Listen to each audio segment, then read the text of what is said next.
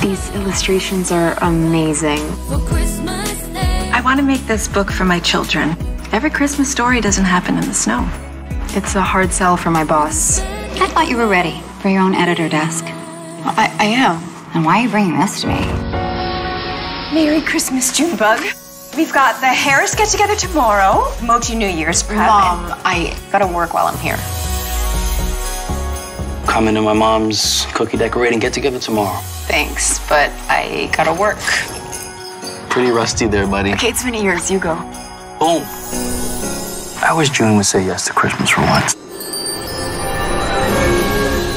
Send me the book tour schedule on Becky. ASAP. Are you joining us today? The answer has to be yes. I'm desperate for volunteer help. I'd love to. June has offered to help with the Harris Brewery Christmas event.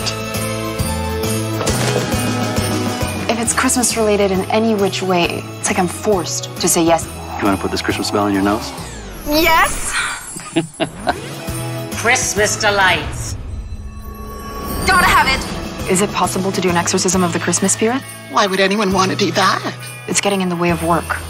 Let's get this on the page already. Something in suburbia with snow. A saving Christmas theme is universally popular. Sip some cocoa. Taking all this joy around us. So what would it look like, your dream brewery? Like a garden for family lawn games and picnicking. I hope to see it. I hope you drop by. You ready?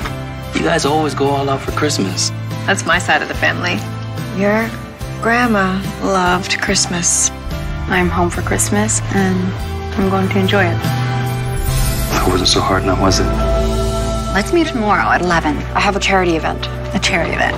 Over your career? About tomorrow, I won't be able to help. All this talk about, I don't want to miss things anymore.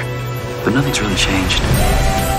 I want to say yes to nurturing books I feel deserve to be seen, so I quit. Saying yes to Christmas has made me rethink what's important to me. What does your heart say about me?